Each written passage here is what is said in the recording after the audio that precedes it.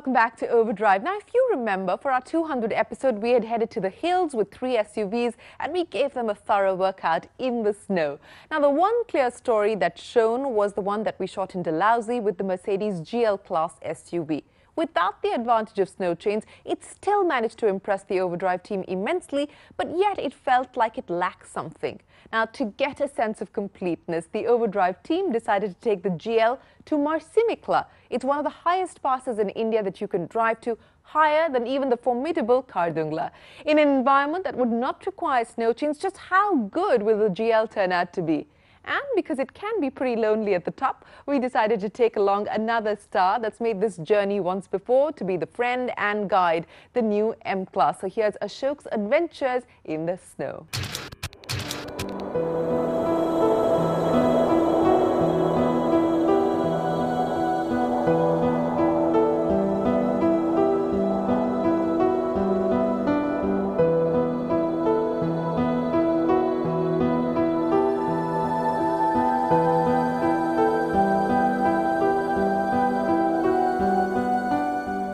Welcome to Pangyong So Lake.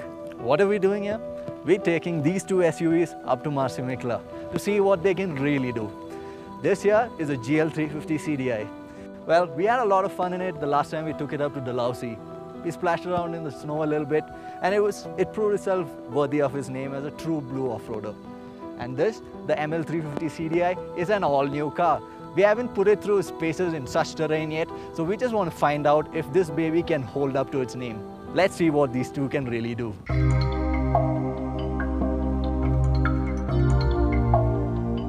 But before we start on our journey, let's take a closer look at the 2 SUVs, the ML 350 CDI and the older GL 350 CDI. The ML we have is the latest to hit the market, and with its new signature Merc front, it makes an aggressive statement. The rear too has been given a complete makeover. The SUV is now wider and lower in stance and is also much more spacious inside. The GL is still the first generation car but is due for an upgrade very soon.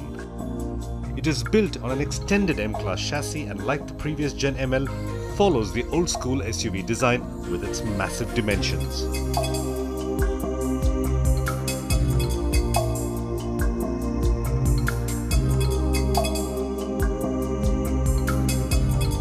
The all-new ML is a 3rd generation car and it uses the same 3-liter V6 that the older generation car did.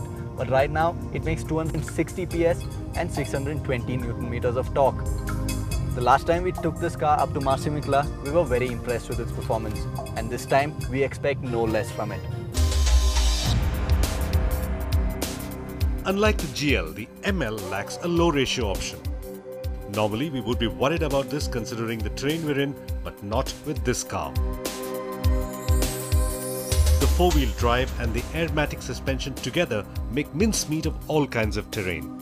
Whatever Ladakh has thrown at us this far, the ML's made it across without so much as a twitch. Marsimik is one of the highest passes in the country and perhaps even the world. Now, it stands at over 5,600 meters in height. And the roads leading there, well, what roads? There are actually no roads leading there because the army is still constructing them. Now this means that majority of the trail is off-road, and to make it up to Marsimik, you need a properly capable 4-wheel drive SUV. Let's just hope these 2 make it up there. The first thing you notice when you get into the GL after driving the ML is the heavier steering. Where the ML has a progressive steering feel that is light at low speeds and get heavier as you go faster, the GL's steering wheel feels much stiffer, especially at low speeds. And of course, there is also that distinct feeling of close to 3 tons being hauled around the road that is especially evident when you're cornering or braking. Now the GL 350 CDI uses a 3-liter turbocharged V6 diesel engine that makes 224 PS and 510 Newton meters of torque. Now in this kind of terrain, that kind of power comes in handy quite a bit, especially considering oxygen is quite low and cars start experiencing quite a bit of turbo lag. In fact, just to make it around these hairpins, I'm having to downshift the car into first gear just so that it climbs up the incline.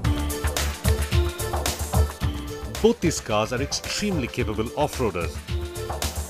But then, there is one thing that we're always worried about: punctures. Especially on the surfaces we are driving on, the chances of getting punctures are very high.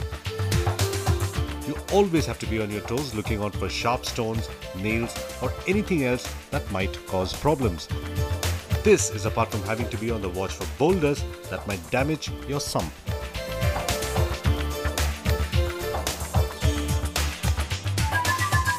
We finally made it. We are standing here on top of Marsimik Pass, and according to our GPS, we are a total of 5,620 meters above sea level. Well, that's quite an achievement. And as for the cars, they made it without a problem. Of course, we had a few punctures to deal with here and there, but on the larger scale of things, I don't think I would have chosen any other two cars to do this trip with than these.